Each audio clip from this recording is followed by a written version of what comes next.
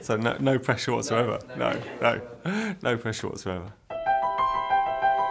Right from 2012, I think, when I first started working on Solatenol, it's been an obvious point in my world that this product's coming to market.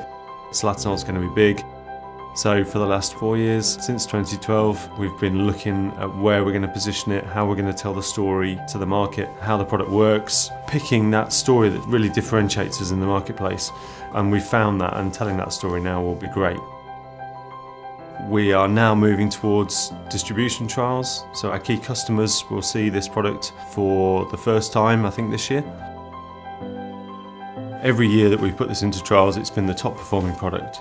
So it's a consistent performing molecule, and that's really what a grower and an agronomist wants from a product. He wants to be able to trust the product that he's put onto the field, and that's what Solatenol does. It really does deliver.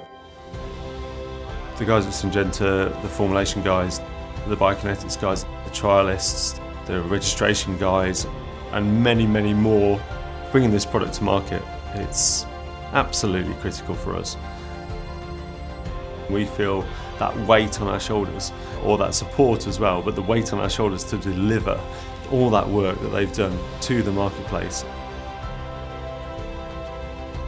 When we're constructing stories for marketing or sales purposes, we just utilise all that knowledge and all that information that we've got, and that's where great stories come from really understanding that technical information.